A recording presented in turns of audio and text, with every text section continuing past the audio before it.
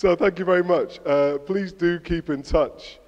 Because I work in the area of marketing, then we always are really shameless about saying that we want to keep in touch, we want more eyeballs, we want some dialogue. And that's why I put my details there. And the reason I've got my photograph there is purely and simply because I realized that as a marketer, one of the coolest things you can do is to give away all of your materials. So if you see anything that you like, you can have it. I've just put my face and my name next to things as a kind of insurance mechanism so that people know it's my stuff. But I've got 15 minutes, right? So I can't change the world in 15 minutes, although Donald Trump kind of did that in a couple of minutes. But in my 15 minutes, I want to show you some things that are interesting to me and have been interesting over the past year. And hopefully we can have some interesting discussions on those things. Now, since we were talking about the US, you've got to think about it like this. And I know that you'll love these stats. 1 in 10 in the US go online exclusively through mobile phones. Now, even more interestingly is 3/4 of people admit to checking their phone on the toilet in the US. And they wonder about politics in the US, right? I'm not going to ask you guys how many of you check your phone when you're on the toilet. I'm not going to ask you guys how many of you reply to emails from your boss when you're on the toilet, as opposed to the people that you love. There might be a difference in that, right? I mean, who do you text when you're on the tube as opposed to who do you text when you're on the throne as opposed to who do you text when you're watching Game of Thrones? There's a slight difference.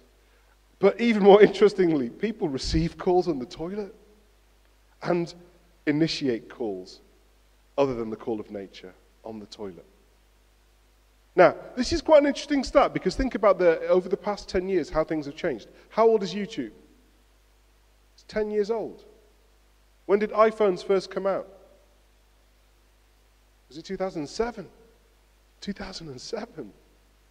Not so long ago, right? So if you think about the reality that we're in now, smartphones, smart thumbs, smart mouths, smart minds, smart technology, everything converging through a mobile phone device. When previously you had, Discmans or Walkmans or MP3 players, you had your camera, you had your phone, you had your audio player.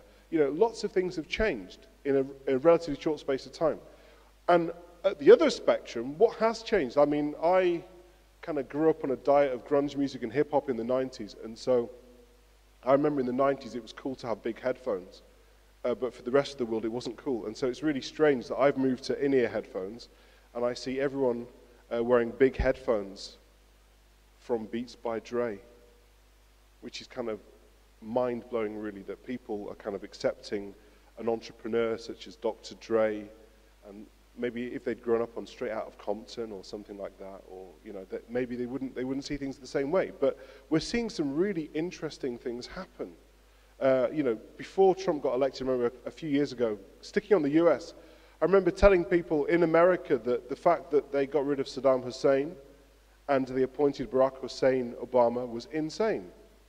I didn't think it could get any more crazy than having Obama after getting rid of Saddam Hussein with the middle name Hussein, but then we've got Trump, right? Loads more gag material. So in the US, mobile devices are important and influential in every facet of life, and it's changed the way that people behave. Now, if we think about the UK, we can see that there are differences with regards to age brackets, but mobile is still important. Think about that for 1 minute. How many of you only use a mobile phone to check the internet? That's because you're, professional, educated people, right? You need something a bit more powerful. Right, so how many of you have migrated away from tower computers and now have this existence of a laptop? Right. I never thought that I'd rely upon a laptop. I used to be a tower person, now I've got a laptop that you can, this thing, I never switch off, right? It just goes to sleep. I can plug it into big monitors, small monitors. It does lots of things for me. And then there's that thing in between called a tablet that I'm not sure what I should do with, but it kind of sits in my bag anyway, right? So we have a situation where we've moved away from a piece of technology such as a tower, and we've moved more towards mobiles. I realize that I use my mobile phone a lot, especially for research. You know, I take pictures, they're timed, they're date stamped, they're location stamped, and I don't use a camera very much other than the one on my phone because I can share things quickly, right? You can take pictures and you can share them with people. And most recently I've been doing some work with the Indonesian government, and it surprised me to know that their #1 mode of communication to me is WhatsApp. Or Line, because Line's got better stickers.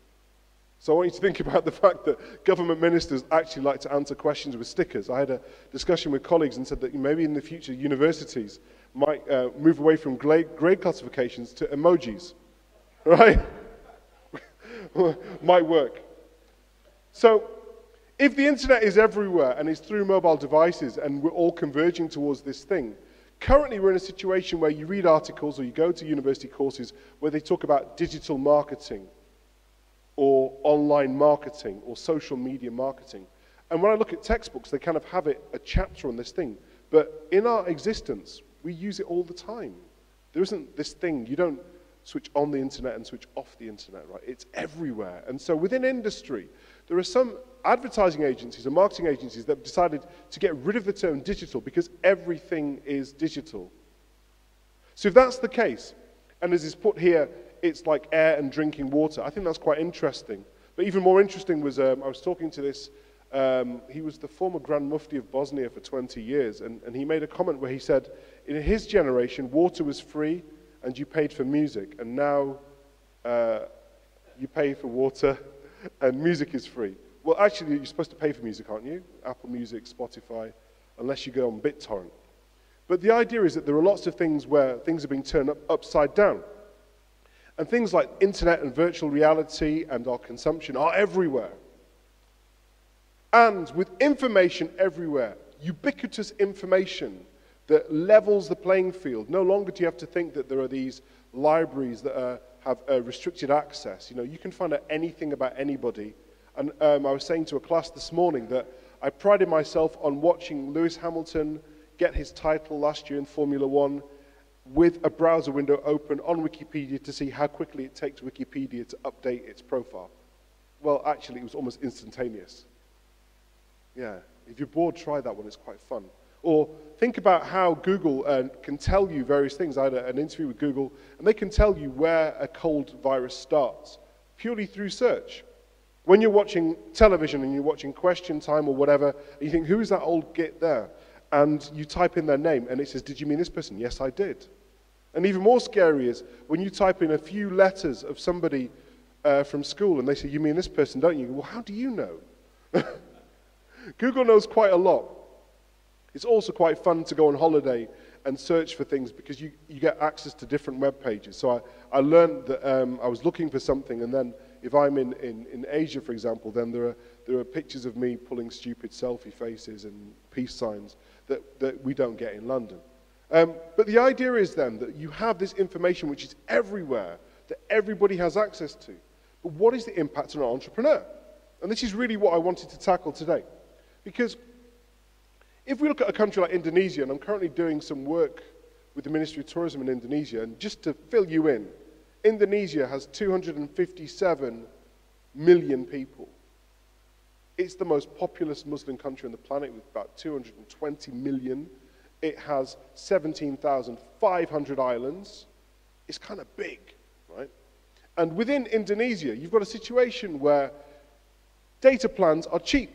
2/3 of the people accessing the internet are using it through a mobile device. You've also got the greatest number of people anywhere pimping the, yeah, you can see how I write in the Huffington Post, pimping their phones with stickers, right? As in, does everyone know what a sticker is? Right, so you've all sent each other a sticker. Good. My dean didn't until this week. So people are sending stickers. People are tweeting. It's the third largest number of Facebook users globally, right? And if you think about the top 10 tweeting nations, I think I've got a slide on that. Jakarta is #1. Jakarta is in Indonesia. Bandung at #6 is also in Indonesia. And then you've got places like Riyadh from Saudi Arabia at #10. Now, if you watch Fox News or whatever, then you might think that these conservative countries don't talk, don't use social media, don't express themselves through these channels. But then if you look here, it's quite an eclectic mix of Indonesia and Japan and London and Brazil and the United States of America and France. Tweeting, talking about goodness knows what. And if we go back to the Indonesian slide, it's the fact that more people have mobile phones than bank accounts is the thing that blew my mind. And now we want to think about what an entrepreneur means. You want to have a bank account?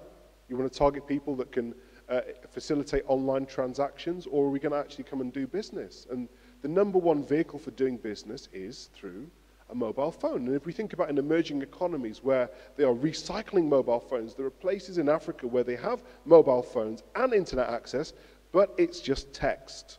You know, we don't have any GIFs, we don't have any memes, but we can now see that phones are being recycled, in such a way that the penetration for the mobile phone is immense. The opportunities, therefore, should be immense for entrepreneurs, right? So, if everyone is tweeting and everyone is talking about social media, what is social media about? Is it about being sociable? Can it be used for any other purpose? My first disclaimer and apology is this. When I was looking for images for this slide, you can see it's a slide full of men. Actually, the internet is about femininity and it's about women. I think if you think about the psychology behind communication, who else is better equipped at communicating regularly, frequently, in a polite and courteous fashion? If we think about the old style of marketing, broadcasting, dominating, commanding people to buy their products, and the old way of behavior, which I think, once upon a time, if I said to my friend, I'll meet them in 2 weeks' time outside HMV Records, I will meet them in 2 weeks' time outside HMV Records, unless I phone you otherwise. Now, in today's reality, it's this whole love affair that I think I'm almost used to now, which is, can't wait to see you next week, and what are you doing? On the bus, just got on the bus, 5 minutes away, oops, lol, not 5 minutes anymore, there's leaves on the track. But all of this is a mechanism by which people are forging friendship bonds.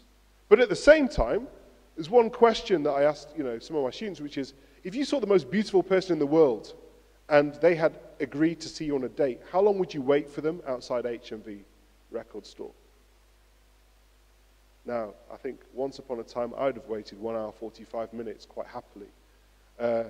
Today, people with Wi-Fi and the whole access to information and worlds and video stations and downloadable music wouldn't wait 1 hour, 45 minutes for the person that they love. So we have changed in some ways. We have access to things, but our attention span is incredibly short. And we still have to break through barriers, which, whilst there are all of these platforms, we can still see that when it comes to the tech space and entrepreneurism, it's still portrayed as being largely men and largely Western, white men. So, if social media is about a global phenomenon where everyone is communicating, and it's about talking to everybody, and entrepreneurs come in all shapes and sizes, how do we break through? Well, if I gave you the boring business approach to classifying people, which I think is also important, really there are 3 things that you can define people by in terms of stakeholders: power, legitimacy, and urgency. That's all you need to decide who you should interact with and who is less of a problem. Now, the change from this theory that came out in '97 is that I would say, who defines what legitimacy is? I mean, now, you can be a reality TV judge on The Apprentice, and you can become President of the United States of America, right? I mean, where's the legitimacy in that, right? Or you can, in the next 5 minutes, buy a domain name and become CEO of your own company, right? Buy a domain name, set up a web page, give yourself a job title, and you can legitimately become CEO of your own company. Or you could get a blog with the Huffington Post or any other newspaper, and you could legitimately be reporting as a journalist without being qualified. Citizen journalism, right? So stakeholder theory is the same. How it's playing out has changed, and brands are at the center of that change. Because I think that brands are the things which are defining the way that we communicate in a way which is clear, consistent, stands out, we're resource rich and time poor. So we talk in brand language. I think the most extreme case of that was where I had a student who said, I'm just going to Nike this, which meant I'm just going to do it. Yeah, well, that's what you get. Americans, right? Just Nike it. Right? But a brand then, from my context, is a container in which you put information in. If I was to help you create your own personal brand, if you wanted to go down that route, I would say, get a box or a piece of paper, put everything that you like and is important to you in that box. If that's Nando's, if that's double apple shisha tobacco, if that's Arsenal football shirts, if that's, you know, a box set of, give me a box set that you like. What's your favorite box set? What do you binge watch? I want to know what Alan binge watches. I've got a whole hard drive full of things I should binge on, but, you know, I'm still thin. Come on. The camera's rolling. You don't binge watch? Oh. You don't know what you're missing. Okay. Let's say you were to binge watch, I don't know, what should we pick? I can pick anything for you now. Do you realize? Is your House of Cards go? Yeah, I think you'd like House of Cards, actually. I binge watched it on the plane. Okay, so Prof. Alam's going to binge watch House of Cards along with Nando's and Double Apple Shisha Tobacco and Arsenal Football Club. We can see that now we have an emotive personal brand, something that people can connect with in the modern space. So, how I would then arrange these things in terms of stakeholder theory is that brands are the center of everything, and we oscillate around almost like a molecule in different states. You can be a gatekeeper, you can become a consumer. You can see here that there are social networkers who donate, and this is why I use the word donor. They donate some of their equity towards a brand, but we have these kind of bonds which oscillate and fuse us towards people and also allow us to be repelled. Now, if you want to know more about that, I can send you a whole chapter. So you've got my email details. By all means, email me. But really what I want to focus on is this idea then of what it means today in terms of sustainability and entrepreneurship and linked to economics. Because when I go to Japan and I see people dressed like this, that doesn't appear to me to be rational man theory. Where is the rationality in how many hair clips you have in your hair? I don't understand. Explain to me the science of the sticking plaster over the nose. You know, now I sound like somebody's uncle. It's a bit like when you come home and somebody says, son, why did you spend all of your money on those things? Well, you can't make sense of it. Dad or uncle or mum or something. Because human beings are kind of sensibly nonsensical, if that makes sense. The idea is that we chase moments and emotions, and we can rationalize those moments and emotions, but those things are inherently perishable, and the most attractive emotions and the most attractive artifacts and products and services are the ones which are difficult to replicate. But the challenge for a business is, how do you maintain the balance of replication at scale? So, add to that mix, who's watched RoboCop, the remake of RoboCop? Okay, so then there's an ethical dilemma here. Who is controlling who? If we look at transhumanism, they will tell you that flesh is futile. Humans are going to be replaced by robots and androids who are the superior creation, right? They're the sorts of people that would willingly have their arm amputated in replacement for a bionic arm. I mean, who wouldn't, right?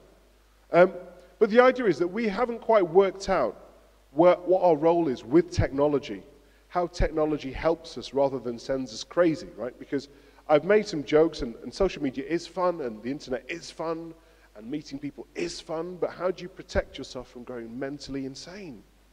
If your phone is always on, if you're connected with people all over the world, if you see natural disasters, unnatural disasters, pain, suffering, loss, torment, every second of the day in every nation all around the world, I think this is going to be one of the biggest challenges that we have to face. And then you want to sell some product to become an entrepreneur of the year. It's kind of tough, right? So, to kind of wrap up in some ways, I think the challenge for entrepreneurs, particularly in emerging markets, and those with social enterprises, is when do you have the time to actually give branding and social media the care, love, and attention that they deserve?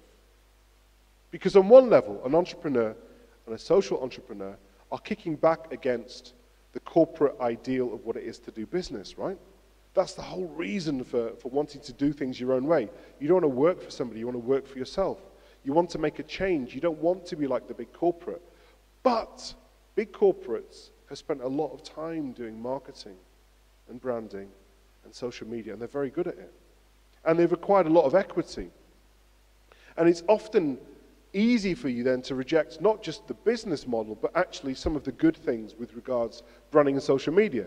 So really what I'm trying to say is that I'm here to kind of wave a flag in some respects to say that if you are going to be an entrepreneur and you want to be engaged in social enterprises, please don't neglect the fact that actually branding is really important. Social media is really important. And mobile technology is really important. And if you understand that, then, okay, I've got a booster pack. You can almost run your business from this. Most of my important details, information, contacts, interactions occur just through this little device. So, if that's the case, and you want to make change, please use branding and social media, and think about a way in which you have to basically control each of these spaces. It's about claiming a space, creating a space, allowing people to gather and congregate, allowing people to collaborate, to communicate, but ultimately to control. But you can't control these things unless you make it a really nice, enjoyable space that everyone wants to participate in. One of the things that we kick back against, especially with entrepreneurs in social enterprise, is this idea that companies want to control and dominate. And I'm guessing that most people in this room don't want to control and dominate. They just want to do something a little bit more smart, for a little bit more equity, and to make a little bit more of a change. So, 2 slides of top tips, and then I think I have to pass the mic. I sound like Beastie Boys pass the mic, right, don't I? Okay, so if I pass the mic right, like the Beastie Boys did, then I need to give you some top tips. Social media. Really, social media is quite simple in the sense that you should come up with a strategy where you're saying lots of good things about lots of people more than you do about yourself. Most corporates lose the social media battle because they only talk about themselves. They don't know how to talk about other people. Can you imagine a situation where you spend 80% of your time saying good things about other people? If you can, then you're going to have success in social media. Then that gives you permission to brag about whatever you want because it's 20% of what you do, right? So I would actually actively apply that. If you think that, whether you as a business or you as a personal brand, give it a shot. Say to yourself, okay, you know what, today I'm going to send out 10 messages. 8 of them are going to be saying good things about other people. No ifs, no buts, no backhanded, well, if it wasn't for me, that person wouldn't be a superstar. Just amazing things. Then give yourself permission to say 2 good things about yourself. And I get it. You won't have any kickback. Now, the other thing you have to do, though, is to teach rather than preach. It's all too easy on social media to join the caravan of people that evangelize and tell people what to do, either in a childish way or in a very patronizing way. And this is also a challenge to businesses, which is when they try and be mature and adult, people forget that in social media. You get lost. More often than not, companies try to dominate conversation by saying, well, what do you know? Are you qualified to do this? We've been doing this for years. Kind of sounds like a gangster rap song, right? But you can't brag your way through social media. But what you can do is you can joke your way through social media. I mean, can you imagine a company that was able to say, oh, come on, we've been working really hard on this. Give us a break. Crying. I'm so upset that you don't like my product. That's really bad. I'm going to tell my mum.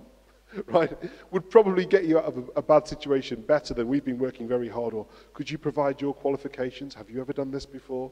And there are some notable examples of companies that do work well on social media and do find that correct balance. But you have to work in real time. Don't think that you can open up your laptop once a week and then blow the dust off your social media campaign, right? This has to happen in real time. Things are going on all of the time. I mean, at the minute, I've spared us from this, but I've got a talk next month in Indonesia.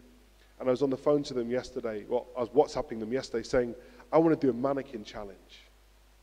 Right? If you don't know what one is, then do a Google. I saw Hillary Clinton did one. It was pretty good. I thought, if Hillary Clinton can do a mannequin challenge, obviously they don't necessarily succeed, but if she can do a mannequin challenge, I want to try and do a mannequin challenge in Indonesia where there's going to be like 4,000 people. Whether I can get 4,000 people to stay still and to do a good mannequin challenge, let's see. But that relies, therefore, upon capitalizing on things that are happening in real time and surfing a wave of trends. Or, if you want to put it another way, you have to find a way to put the human element in what it is that you do in business, and you have to give in the hope that you receive. If you give looking to receive, it doesn't work. Give in the hope that you will receive, and I'm sure you'll be able to do some good things. With that, my last slide, if you don't understand any of that or you don't buy into any of it, it's really simple. If you want to do good marketing, good branding, good social media, just remind yourself that humans are really simple. All that human beings care about is love. That's it. Whether they say that they do or they don't, doesn't matter. At the heart of them, human beings care about love. They want to love and be loved. Simple.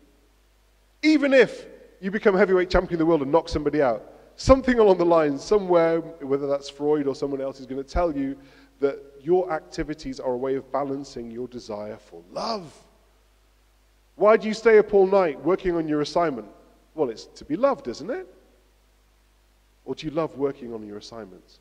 Why is it that it's so important for you to make a change in the world? Why are all of these things that you do? And there are lots of whys. We can go on all the time. But ultimately, most of those things will map themselves somewhere back to a need to love and be loved. And so, on that easy note to end on, I'd like to say thank you very much. And I'd love to have any questions.